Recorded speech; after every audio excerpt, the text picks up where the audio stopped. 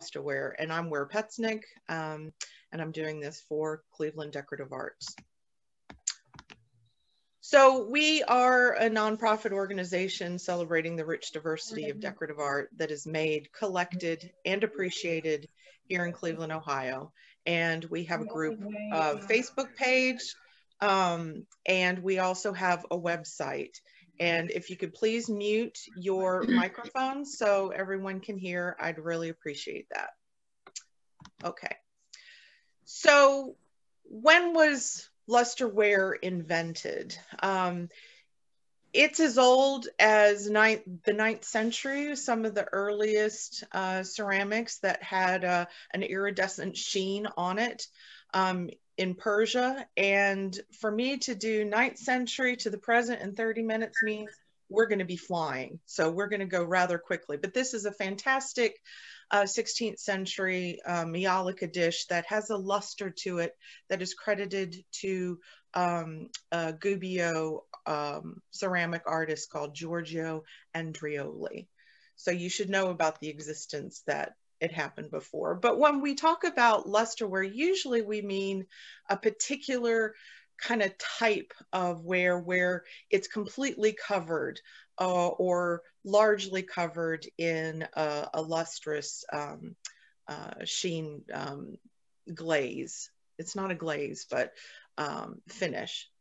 So technically lusterware is a category of ceramics that are overglazed with metals to give it an iridescent effect.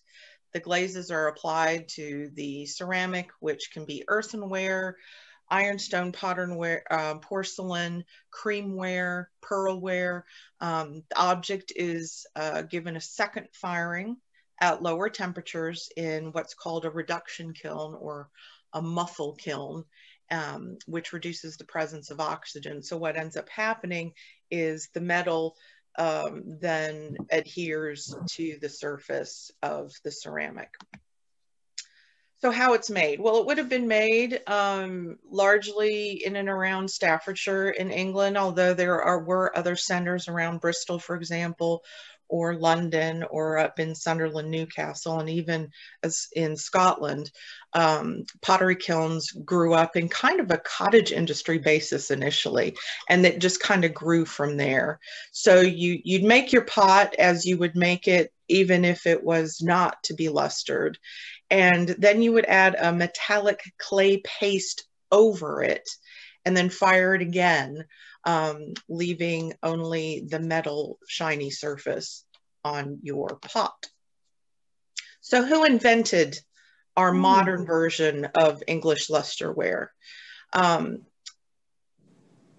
Lots of different people have been given credit for it. Silver luster seems to have been invented by John Hancock of Hanley, who invented the technique of adding platinum about 1800 at the Spode factory. But prior to that, R. Frank of Brislington, which is near Bristol, was making a copper luster from about 1770. But for the most part, when you think of English lusterware, it's going to be a Victorian object or late Georgian. It's going to be a 19th century object, usually. And the method, to be a little more precise, you dissolve a powdered platinum in aqua regia, which is various acids, and then you add it to spirits of turpentine and linseed oil if it's gold, and you put it in that reduction kiln, which leaves a film. And wouldn't you know, my cat has decided to join us. I do apologize. Okay, so who was this lusterware? Who made it? Who was it for? On the left-hand image is a general store at Old Sturbridge Village, a good 19th century museum. And middle class or lower class customers are the ones who bought lusterware. And the image of Thomas Webster's Contrary Winds of 1843 on the right shows a peasant's cottage. And that, or a middle class or lower middle class residents, would be the type of people who originally bought these wares. And even though Charles Eastlake, who wrote about interior decor and proper taste for the Victorian, he mentions luster 6 times, but none of it refers to English lusterware. So the assumption is that the great period of English lusterware pretty much had ended by about 1870, even though it was continued to be made in various places. But when we talk about English lusterware, it's pretty much, you know, 1810 to 1870, more or less. Dating lusterware is a really difficult endeavor, largely because maker's marks are usually absent. These were quick knockoff kind of pieces that in general did not have, they didn't take the effort to place maker's mark or a stamp on it like Wedgwood might have stamped other wares, even though he did also make some really beautiful and elegant late Georgian silver luster wares. So various periods of lusterware. So when you say lusterware, you know, you have to talk about the period associated with it as well as the location, because it means different things to different people. If you say lusterware to a Renaissance historian, they're probably going to think of 16th century Gubbio or Malaga, Spain made wares. If you speak to a British or 18th century loving person, or even 19th century, you're going to be talking about Staffordshire, Sunderland, or sometimes even in Scotland. But there was a great group that was made in the 20th century as a revival, as well as in places like Japan, Bavaria, Czechoslovakia, those kind of places up to about the mid 20th century, where it was made, but made quite differently. So we're really going to focus on the British stuff, because let's face it, that's what we all love. But I will give a nod to the other types just so you are aware of them. So here we'll get started of one of the 4 main types of lusterware, silver lusterware, and they would be coated in silver of the same kind of forms that you would have if it were indeed a sterling teapot. Always emulating the elite classes, the money classes who had enough money to purchase a silver tea set. So a lot of the silver luster forms will be the same shapes as the sterling, but much less expensive than the ideal. So here is an image from Country Life in America, 1908. Showing a lot of the different forms. The teapot that's in the center, there's one just like that at the Victoria and Albert Museum. And on the one on the far right looks rather similar to a Spode version. Why did they make this? Well, it was to emulate the silver. So on the left, you see a silver luster teapot with kind of a roped or gadrooned edge. And it's rather similar to the silver teapot on the right. That's what they were trying to do. But why? Ooh, it's shiny, you know, it's bling. We are fascinated as a being, a humanity, by things that are shiny. And that goes way back to how gold, silver, and precious metals became desirable. Silver luster. Here are some wonderful examples from different periods showing some of the techniques used for silver luster. You either, as in the earlier versions, like the Regency time period, would have the whole piece covered with no decoration. And here you have examples of a silver resist, where basically something is painted on to the china blank that has already been fired and has probably a leaden glaze of some sort. And when the the mixture, the clay paste that has metals in it, is laid over that and fired, the metal doesn't adhere to the place where you painted on the pattern. Does that make sense? Hopefully it does. So you get things through different periods. On the left is Wedgwood Diaken kind of hunting picture, which was very popular mid-20th century. You see this in loads of different examples, and it was all about John Peel in England. In the middle is a candlestick with a beautiful Georgian decorative scheme. That's by Wedgwood. Top right, a mixture of the silver resist as well as some hand painting in the little lozenge. You'd also see pictures like that, that instead of having that hand painted castle, you would have a transfer printed image of a house or some kind of commemorative historical event. And then the bottom right is a Gibbons 1905 little teapot, also using the same technique. And here is one of the earliest versions of the silver luster that you might be able to find out there, an 1810 Spode teapot at the Victorian Albert Museum. So this was designed to trick people, which if you saw it at a great distance when it was new, it probably did a fair job in fooling a passerby that you had a silver tea set. But reality is that if you picked it up, you would know, or touched it, you would know instantly that it was not cold as silver. It would be a warmer feeling. You would know instantly it wasn't sterling silver. And this sort of thing continued and was relatively popular for the growing middle classes who began to have money, until the rise of electroplating. And Thomas Bolsover invented Old Sheffield plate in 1742, but that really didn't get going until later in the 18th century. And certainly by, say, 1840, after the Elkingtons developed an electroplated process, you know, that was pretty much the death knell for the main period of silver luster.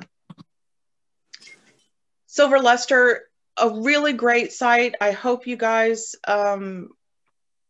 go to Colonial Williamsburg site and look for this teapot. Just go to Colonial Williamsburg and search for silver luster and you will find this. It's fantastic. They've got tons of photos which show all kind of angles of this teapot, and it's really interesting to see the interior that shows the red earthenware that never got that platinum coating.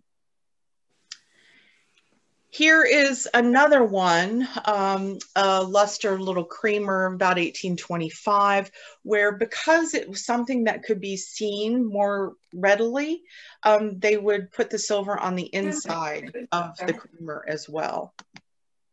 Is that teapot on other, there? Is that luster? Other silver luster items like this per diffume. You learn so many things when you do a program like this. I loved researching it. Per diffume is, anyone guess? It's designed to go over a gas light, and it should have, like most of them by Bailey and Watkin, will have a ceramic cone upon which this globe and resting lion sits. And it was designed to collect gas fumes and vapors off of a gas light. And it was patented 1824. So this version on the right is probably 1824, 25, about that period. So here's another one, which shows the conical shape that's at an antique dealer, johnhoward.co.uk. So is it still being made today? Well, yes. You know, if you talk about plated embellished ceramics, yes, you can still get fabulous porcelain dinner plates with platinum on it. This is a French version that's quite fabulous. But is that lusterware? I would say no, even though technically it's following the same definition. It's not lusterware. It's an embellished dinner plate, as opposed to lusterware that really was the main characteristic of an object that happened to be ceramic. That's my humble opinion as a term. Here is Wedgwood resist in both the silver, which brought into the 20th century, as well as the pink. Now, silver is not made of silver, as you know, it's made of a platinum ground up in the process, but pink is actually gold. So all that shines isn't silver. In this case, the pink is gold. Same kind of process as cranberry glass. Cranberry glass is made with gold, makes it red, makes glass red. So when gold is introduced to ceramics like this, it turns a rosy kind of pinkish color. And here are two, I think, wonderful little jugs pictures made in pink luster. On the left, Newcastle, circa 1820. It is kind of like that head Wedgwood de Yquem picture of the mid 20th century, with a molded handle and kind of a raised relief hunting scene on the main body of the picture. And on the right is a Sunderland example, about the same time, 1820, that has a transfer of the bridge over the river by Sunderland. So these are very representative of the type of pink luster that you get from Northern England in the earlier years of the 19th century. And here's another really good example, the strawberry pattern, probably from Sunderland, and the pink kind of lustrous finish would be added. This would have been part of a tea set. A lot of times these lusterwares, the forms revolve around the service of tea. There are other focuses as well for lusterware, from Staffordshire figures and objects like the Mary Atwood charming little tiger that's at the Metropolitan Museum of Art on the left. And on the right, there's also a great group of plaques with that would probably fall under a moonlight lusterware category, where the splatterware and splashware would be incorporated with important scenes or religious encouraging quotations, faith, hope, and charity, or important historical events also would be found on those kind of plaques. This Chelsea grape, which looks purple, it doesn't really look pink, is still categorized as a pink luster because there are highlights of pink over to pick out the raised decoration. In this case, it's Chelsea grape. There are other Chelsea patterns which have nothing to do with Chelsea, England. That's just the name of the pattern. It's also sometimes known as grandmother's pattern, and you'd see this in all sorts of different forms of teapots and kettles. So this is a little later, about 1830, maybe as late as 1840. So another aspect or type of lusterware is called moonlight lusterware. And I'm hoping some of you may correct me if I'm wrong.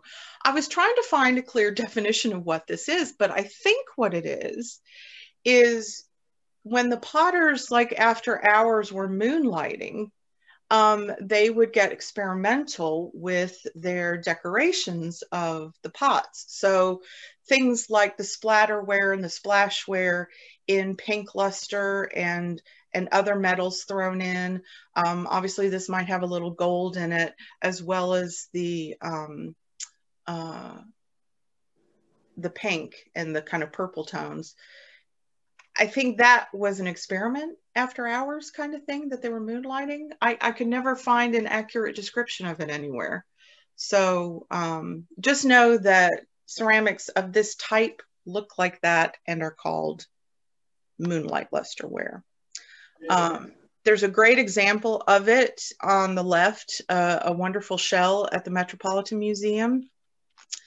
And I think this is a Wedgwood candlestick in the middle and the picture on the far right. So these would fall under the earlier period of lusterware, English lusterware, which would be probably before 1830. I'd probably say even before that, before 1820 even. But again, these things are hard to date because they don't have date codes and they don't usually have maker's marks. Copper luster, like this image from a sale at Bonham's, is of this type, is pretty much all of it mid-19th century. But there can be some zingers that you throw in there that you think it's a certain date, and then you find another example that is dated, and you realize that you need to correct your captions. I'll explain that in just a second. But copper luster has the same kind of forms that you would find on any other kind of 19th century ceramic. It's just that they happen to be decorated a little differently. On the left, you find faith, where you've got the Holy Bible. On the left, a figure of faith, the personification of faith, holding a cross. And on the right, that funny little pedestal with the smoke coming out, that in fact is a censer with incense billowing up into heaven. So a lot of times in the 19th century, those kind of faith, hope, and charity images would be reproduced on domestic wares of this type. On the right is an example by Enoch Wood. Now, Enoch Wood occupied the Burselm works in Staffordshire after Wedgwood did. So if you hadn't heard of Enoch Wood, he did the types of wares that you see on the right-hand side, and also followed very closely in the footsteps of Wedgwood and the advantages that he and his firm made in the science of ceramics. When I said copper luster is very difficult to date, I wasn't kidding. On the left, I thought that little cup was, you know, mid-19th century like the rest of it. Well, in fact, it's not. As one of the few things that bears a mark of Allerton's of Longton, England, and that dates from about 1915 to 1945, which surprises me because it's a very delicate and kind of refined object that they carried on. They were one of the few makers in the UK that carried on producing copper lusterware into the 20th century in the same manner as it had been done in the 19th. On the right is a cup that is 1840 with a hand-painted surface decoration. As you see, comparing between the two, they have similar bases and they have this very distinctive beaded work around the rim. So it makes dating these things extremely difficult. Lots of different forms of copper luster. I put a little Duracell battery there to give you a basic scale for these items. On the left, a master salt. In the middle, a mustard pot. And on the right, that same small cup. And most... Hey, John, do you mind muting your mic? Yeah. Okay, thank you. Here is a fantastic, unusual Scottish copper luster, teapot and creamer. They produced this about 1860 in Rutherglen, which is near Glasgow. So it wasn't just the English makers doing copper luster, it was also found in Scotland. And they were the very distinctive firm doing this kind of eagle handle. Another tea set here, which I thought was about 1850, is actually earlier than that, based upon the shape of the teapot, sugar, and creamer, with the Tea-Mare Mogul Scenery transfer ware teapot that can be dated because it did have a mark on it. And it's, you can see it's very clearly it's the same shaped pot, it's just decorated in a different method. So that's 1826 to 1835. And you see again in some of the early magazines that covered the collecting of lusterware, at the top is a collection of a lady in Salem, Massachusetts, that was kind of a purple, a puce pink luster. Again, exact same body, same shapes. So luster was made in many different forms. If it was made in Staffordshire in porcelain, creamware, pearlware, earthenware, redware, ironstone, then it could also be finished in luster. It was just whatever they chose to embellish with a little bling. They produce spice boxes, which is that fantastic image in the middle. If you are out shopping and you ever find one, please buy it for me. Or tell me where I can get it, because it would be astonishing to find such a rare early silver luster object like that. They also had the perfumes and the pepper pots and the goblets and muster pots, etc. So there are lots of different forms. On the right is a little waste, or sometimes called a slop bowl, used when you're removing the tea leaves from the teapot.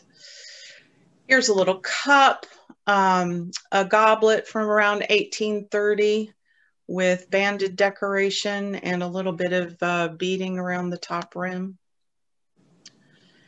So on the right is a little Staffordshire molded decoration and raised relief on the main band of the body, which is very similar to what they call a Capo di Monte style copper luster jug on the left, where they pick out the raised relief in color, like the Naples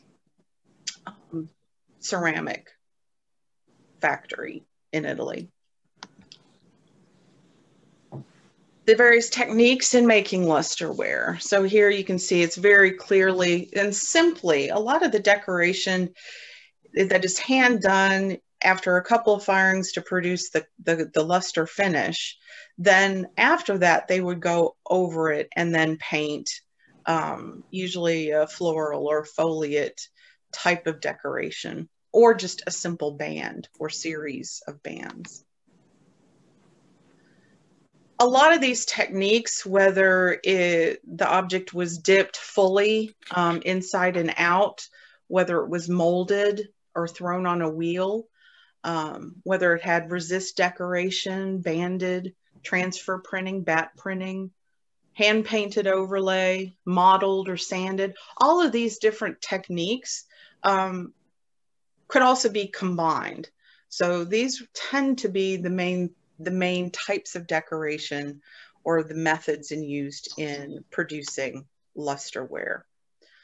I mentioned bat print, and I wanted to know more about this, so I looked into it. And bat printing is a very specific time frame of a type of transfer of an engraving. So you find Adam Buck, who was an Irish artist who did a lot of portraiture, society portraiture in London in the late Georgian period. And his engravings would be inked, and then a piece of silk cloth would be laid over the inked design, and then that was then transferred onto your ceramic pot. This was a very expensive and imprecise, labor-intensive process. So this did not last long, and transfer printing really shifted more to the type of blue and white china and the blue willow and things like that that you see, which were transfer printed using a paper kind of process, where the image was put on paper and then a paper and then added to the pot. But it's quite interesting. Once you start to look for Adam Buck prints, you see them everywhere. On the left is a lady reclining on her chaise longue. She looks very much like Elizabeth Bennet in Pride of Prejudice. And on the little teacup and saucer, you see her again. And Enoch Wood pictures also have this exact same image. It's a much loved and often used image that was added to porcelain through the bat printing process. Collecting lusterware. So I don't know if any of you recognize Mario Batata, the king of chintz, but interior designers and early magazines of the 20th century kind of created an allure and a cult and inspired a popularity for collecting lusterware. So on the left, from the delineator of 1905, you see tons of teapots crammed into this broken swan neck pediment corner cupboard. The collector's manual going through all the different types of lusterware and the forms and what to look out for, and it was really quite a movement, if you will, within decorating and antique collecting circles at the beginning of the 20th century to embrace this, what they thought was a colonial object. But of course it wasn't colonial at all. It didn't really exist until after we became an independent nation. Interesting also, some of the magazines encouraged in 1921, bottom right, the Ladies' Home Journal, they sold transfer patterns so you could add the copper luster design to your own china blanks. So it was kind of an extension of china painting, but they were in copper luster, and you can buy them from Ladies' Home Journal.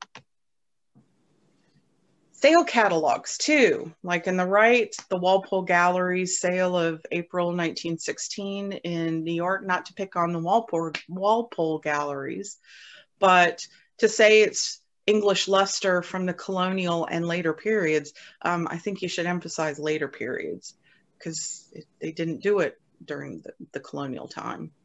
It's very much a Victorian 19th century process.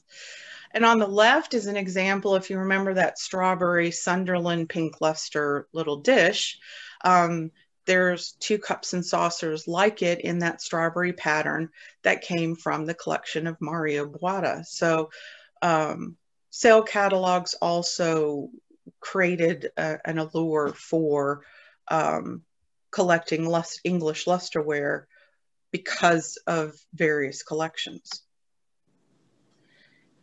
Lusterware, like that spice box, silver overlay or silver resist over a chrome yellow base, is highly sought after, as well as, for some reason, and I've never quite understood why this is, but one of the most expensive copper luster objects out there is a Cornwallis, what they call a Cornwallis jug, and it depicts Cornwallis on one side and Lafayette on the other, and that's shown on the right. But I don't know if you can see, but the transfer is hardly legible in some places, that it's worn off. So collecting lusterware condition is an important thing to watch out for, because particularly in a lot of those copper luster pictures or jugs, they're missing, there are a lot of chips, particularly on the spouts. But one good thing about some of these chips is that you can actually see what the body of the ceramic is, whether it's a lighter earthenware or a darker redware, as you see on the right. And I'm not sure when we got started, but lusterware in the 20th century looks like this. This is Japanese occupied Japan, peach from 22 to 47 by Noritake. Similar work in Bavaria in the 1940s with that kind of peachy, actually it was probably the 30s, peach and black and very Art Deco. And then strangely, this whole body of work here was done in Abingdon, Virginia in the 1940s. I had no idea that this sort of thing existed, but Cumbo did a lot of the copper luster painting you see there, as well as patented a particular tea leaf motif with the US Patent Office. Tea leaf ironstone is a copper luster. It was decorated initially in England, but then producers also made it here as well, owing to its popularity. So there was a time, I remember as a child going to antique shops or antique fairs where you couldn't go to one without seeing some example of tea leaf. It was everywhere. It was a big craze of people collecting it. And there was an International Tea Leaf Association, which Dale Abrams so kindly on the right allowed me to use this image of the various types of motif that you'd find on tea leaf china. So thank you, Dale. Also, you'd find tea leaf where it's a china blank, like here, an ironstone little dish from Johnson Brothers was decorated by Cumbo here in this country, owing to the popularity of colonial revivalism. Luster versus luster, obviously luster, R-E, is a British spelling. So if you are a collector and you are searching for this, it's really important that you use both terms because they're used often interchangeably. So I think I probably went a little over 30 minutes. I do apologize, but I'm hoping that CDM members will somehow vote and let us know what the next program will be February 16th at noon, and hopefully we will get our links right.